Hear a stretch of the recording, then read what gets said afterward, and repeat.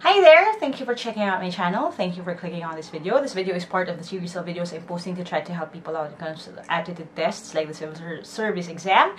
This video in particular is part of my series on language. Today we're going to talk about vocabulary building, idiomacy. Now, idiomacy is a series of videos I made to try to help you guys out when it comes to idiomatic expressions kasi yun ay laging ring lumalabas sa examinations. Hindi lang pagdating sa entrance exam or sa civil service, pati sa mga entrance exam or mga application exams if you want to work somewhere.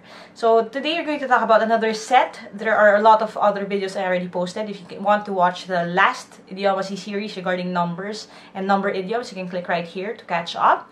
And today, I'm going to switch over to my PC para mapakita ko sa inyo yung mga pag-aaralan natin. Okay? So, see you in a bit. Money idiom. So, ito yung mga idiomatic expressions na involving money or coins or an amount of money. And the key here is just realizing yung value ng pera and also being familiar with them. Kasi ang usually, ang problema sa money idioms is that they deal with a currency na hindi natin ginagamit, which is dollars. So, when you talk about dollars, pennies, dimes, parang lost in translation yung value na yun sa atin. Kasi nga Pilipino tayo, we don't have that same currency.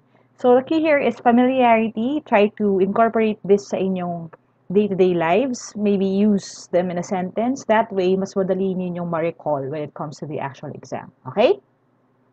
So we have coining money, merry money, for my money, have money to burn, money for jam, my 2 cents, a penny for your thoughts, a time's worth, dime a dozen, drop a dime, dollars to donuts. We're going to cover all of these.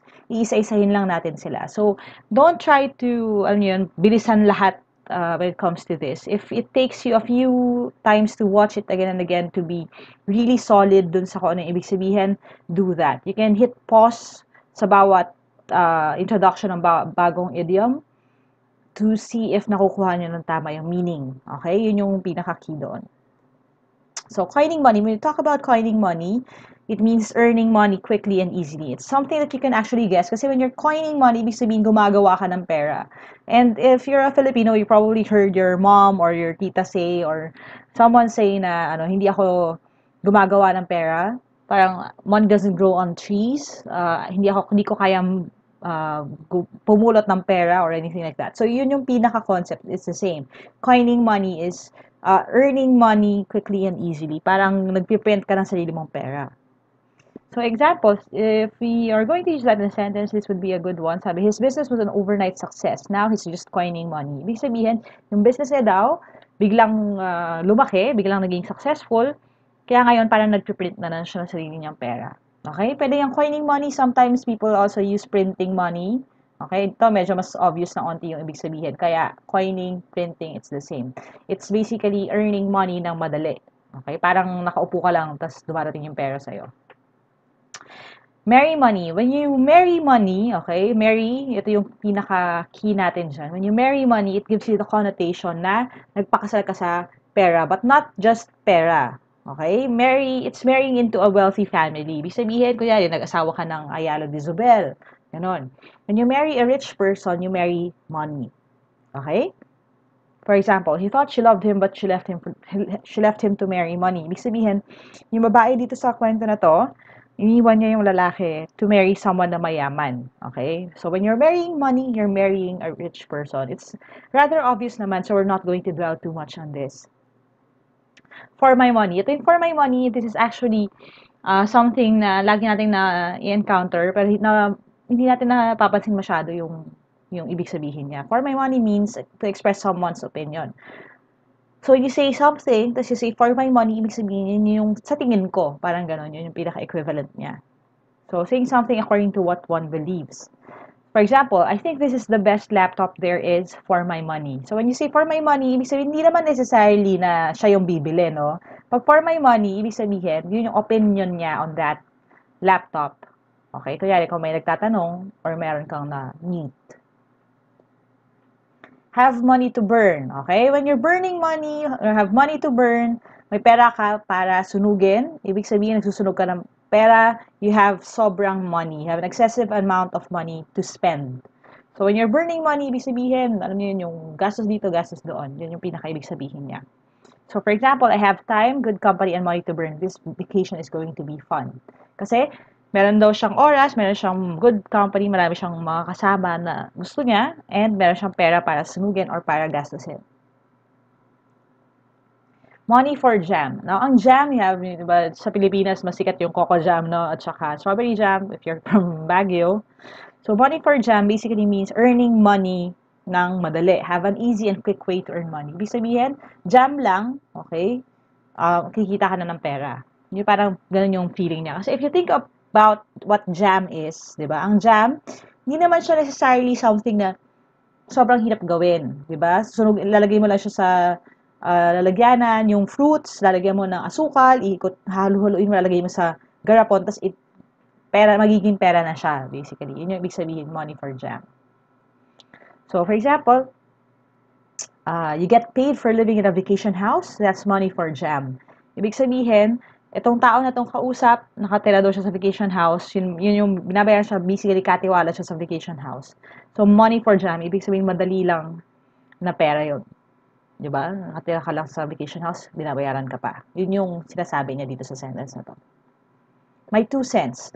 So, actually, I had, kasi hindi ko na masyadong minimitin ngayon, may ano akong blog na my 2 cents on. Ang my 2 cents kasi means you're offering someone yung opinion ninyo. So, to share someone's opinion on a matter. Ang tagline nga nung website ko na yun, so it's in WordPress, kung interested kayo. So, my2cents.wordpress.com. Yun yata yung tama ba yan? It's a page where I share my opinion on different things, yung mga ganyan-ganyan. So, when you share your opinion, you're offering your 2 cents. Okay? Usually said when the opinion is unsolicited. Actually, yung tagline nung page ko is unsolicited advice from a novice.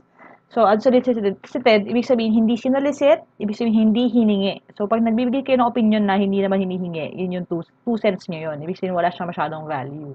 Na, parang i-downplay mo yung value ng opinion mo. So, for example, you should think before you act. That's just my 2 cents. Ibig sabihin, itong sinasabihan, sabi niya doon sa kaibigan niya, kunyari, mag-isip ka muna bago ka gumalaw. Opinion ko lang yun, ah. That's what I think. Okay, that's just my 2 cents. Yung ibig sabihin. Next, a penny for your thoughts. So, ang penny is basically a very small value, no? So, ang penny for your thoughts, you hear this sometimes sa movies, you see this in books. It's asking for what another is thinking about. So, kunyari, for example, meron kang nakikita, kaibigan mo tulala siya, you say a penny for your thoughts or a penny for your thoughts. For example, I watched him staring at the sea. After 3 long minutes, I asked, penny for your thoughts. Ibig sabihin, itong lalaki na to, nakatitig lang daw sa dagat. So, dahil tulala siya, tinanong siya, penny for your thoughts. Okay? Yun siya. A dime's worth. Ang dime, okay, is 5 cents. It's a little higher than a penny. Pero a dime's worth is hardly any difference. Ibig sabihin, halos walang pagkakaiba. Okay? Or an insignificant amount. Kasi maliit lang yung value ng dime. Okay? So, for example, you can try to talk for hours, but it won't make a dime's worth to change his mind. Ang ibig sabihin, kahit daw magsalita ka ng lang oras, wala nang magbabago sa isip niya. It won't make a dime's worth. Ibig sabihin, hindi siya magkakaroon ng impact or magkakaroon ng change. Hindi siya makaka-apekto ng malaki to change his mind. Dime a dozen. So again, dime, 5 cents, maliit ang value. Okay? A dozen. Ibig sabihin, isang dosena for 5 cents. Maliit ang value. So, pwede nating hulaan yon using yung ating knowledge of what a dime is. So, a dime a dozen is something that is so common, it loses its value. Ibig sabihin, di ba dito sa mundo, if you think about yung mga bagay na mataas ang value like gold, mga diamond, ganyan-ganyan, the reason kung bakit siya mataas ang value is because they are rare. So, when something is a dime a dozen, ibig sabihin, di ba, nagkalat siya dyan, okay? Parang masyado, bumababa yung value niya, okay? Kaya, ang lupa, okay, yung soil, is not as expensive as gold kasi yung soil, kahit saan ka tumingin, or sand, nandyan naman yan. Pero ang diamond, hindi siya lagi nandyan. So, it loses its value pag marami siya. For example, sentence natin, in the Philippines, belters are a dime a dozen. Kasi a dime a dozen ang belters kasi 'di ba sa Pilipinas ang daming magaling kumanta, mga bumibirit, queen, 'di ba ganyan. Marami, a dime a dozen. Ibig sabihin nagkalat sila dyan, naglipa na sila. So, medyo mababa na yung value. Kasi, ano na lang dime a dozen, common naman siya. Pero sa ibang bansa, okay, nagsasucceed yung mga Filipino artists kasi rare tayo sa kanila. Pero dito, maraming ganun, maraming magagaling kumanta. Yun yung value, yun yung ibig sabihin ng sentence. Drop a dime. So when you drop a dime on someone, you are basically betraying someone by informing on them, or basically nagsusumbong ka, okay? If you drop a dime on someone, ibig sabihin may ginawa siyang mali kunyari, tapos nagsumbong ka, parang ganoon. You're dropping a dime.